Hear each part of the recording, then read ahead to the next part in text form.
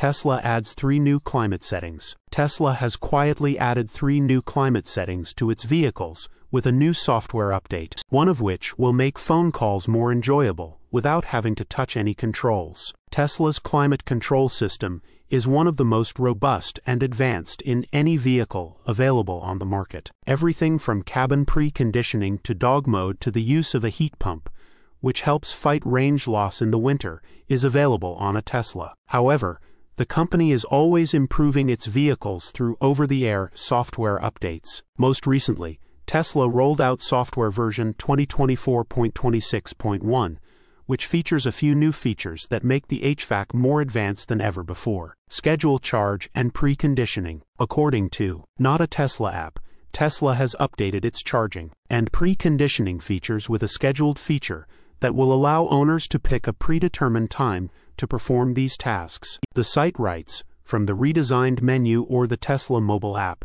schedule charging or preconditioning for your vehicle. You can select a location, schedule a one-off, repeat specific times or days of the week, and also control when charging starts and stops. To schedule your charge and precondition, tap Controls, Schedule. Redesigned climate panel. Tesla is rolling out a new, easier-to-navigate climate panel that will make selecting comfort settings less of a task. Some owners have complained about the fact that making adjustments to the vehicle's temperature or where the air is coming from can be difficult to do while driving. Tesla listened and is making the panel more streamlined. Auto reduction during phone call. Perhaps one of the most logical features, which is now available in Tesla vehicles, is the automatic reduction of fan speed when a phone call is initiated. Ambient noise can be loud with cabin AC running, and it can make phone calls difficult to execute. Now, when in auto, the AC will automatically lower to reduce the sound during a phone call,